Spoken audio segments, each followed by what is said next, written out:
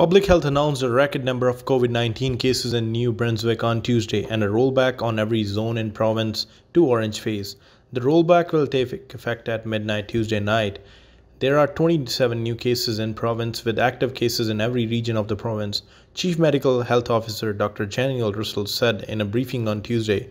Both Russell and Premier Blaine Higgs spoke at a briefing and both repeatedly stressed the urgency of escalating cases facing the province. The situation is very serious, Russell said. We had hoped that this would not happen, but we might expect it. We are ready for it right now here. This is why we are acting quickly and decisively to prevent outbreaks now underway from spreading across the province.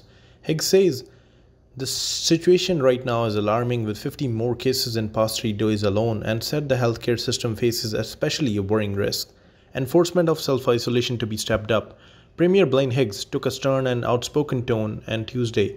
He said in his briefing that New Brunswick should behave selflessly and is saying that others should lie to the public health contact tracer. In spite of aggressive messaging prior to and during the holiday season, we know that some of you would selflessly ignore the rules. He said nothing is some sort of people systematic have been going to work, in one case exposing up to 150 others.